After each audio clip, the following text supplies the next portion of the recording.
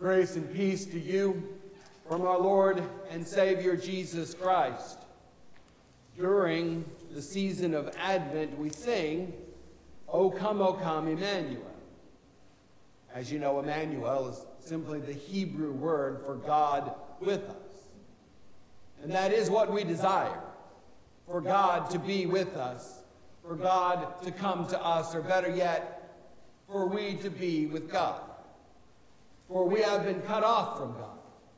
The curse of our sin has made us exiles in the world. We have been parted from the one who is truly our home, thrown out of the garden. We pray to be delivered from the isolation, delivered from the loneliness and the emptiness of life. Our entire eschatological goal of Christianity and the crux of Western thought revolves around this restoration of the perfect communion with He who is to come, riding upon the clouds, our Lord Savior when He returns. But Christ didn't first appear at Christmas. I know popular Christianity sort of teaches that Jesus came at Christmas. Cultural Christianity gives us the impression that Jesus was not, and then poof, Christmas, and Jesus showed up. It's actually a heresy. It's called Arianism. But when will that stop pop Christianity or cultural Christianity? They're commonly wrong. Mostly because their leaders have better things to do with their time than, read theology. They're too busy practicing their guitar solos, probably. We are too tempted to fall into this hole. To think for some reason that the Son of God wasn't really doing that much. That before His conception and birth into the world and coming at Christmas, that Jesus was just sort of missing, absent, sleeping, and He just sort of shows up at the beginning works of the New Testament and goes, hey, Dad, I'm here. I'm ready for work now. The whole idea of Jesus not being in the Old Testament is kind of foreign. Jesus is all over the New Testament. In fact, in the Old Testament as well. The Son of God was intimately involved with His people from the very beginning. Scripture tells us that all things were created through He who was and who was to come. Christ, the Son of God, appears to His chosen people in a pre-incarnate form many times.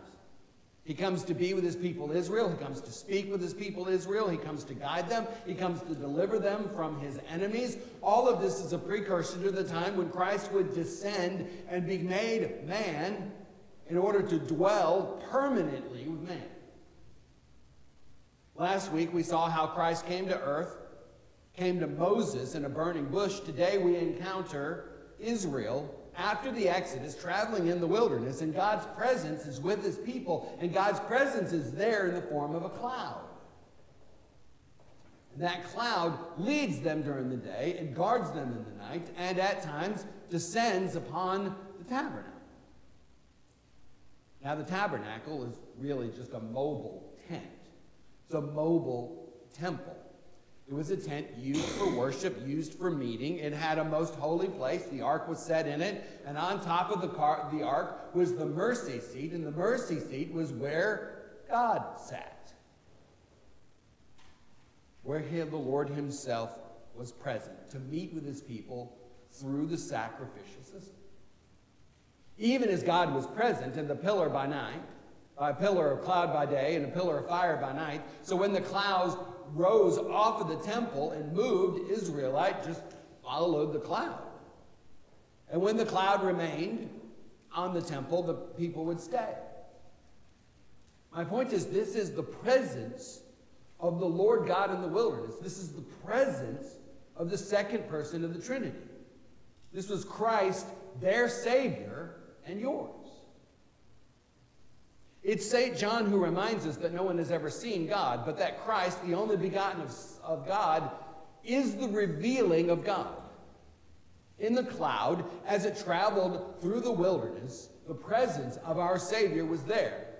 their Messiah, their Christ, our Messiah, our Christ. It is the Creator entering in to the creation for the benefit of his people to lead them to the riches of the promised land. A living prophecy of how heaven and earth would come together. John teaches us those very important words. That is, the Word,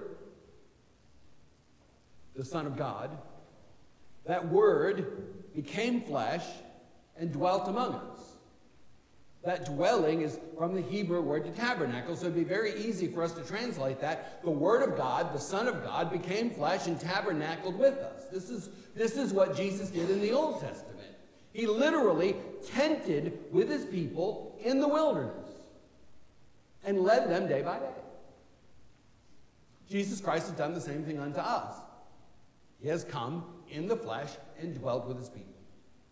That same Lord who dwelt with the people in a tent made of animal skins has taken on human nature, and the glory of the Lord's dwelling, the human skin in the person of Jesus of Nazareth, the tabernacling that Jesus descended to fill, is our own human bodies and souls. But he didn't just do so for a small amount of time. You see, Jesus did this. Jesus took on human flesh for all of eternity. It is a permanent dwelling with humanity. In the wilderness, the cloud would sometimes rise off of the tabernacle, but in Christ, the divine humanity and the natures of humanity are combined together. They are joined together. In Christ, the divine and human natures are joined eternally. So that God the Son is always and will always be not just only true God, but also true man, our brother. This is what Jesus means when he tells the Pharisees, destroy this temple and in 3 days I'll raise it up. Because just as Jesus dwelled with Israel in the wilderness in the tent, he's dwelling with the people in his flesh. God and man comes together so that all humanity might be raised to the glory of God. Jesus is himself that glory of God, full of grace and truth. This is why Christmas is such a joyous time for us, because it celebrates this very reality that although we have been separated from God by our sins, Jesus, through his incarnation, has crossed that canyon that we couldn't have gotten over. He has bridged that gap between heaven and earth. And through Jesus' human nature, as Christ, we have been reconciled, and God and man have literally been united in the person of the second part of the Trinity. We see this fellowship foreshadowed in a cloud, which should not be surprising unto us. We see a cloud in Jesus' ministry all over the place. Clouds are always, in the New Testament, connected to Jesus. Jesus reveals his glory to his disciples on the Mount of Transfiguration.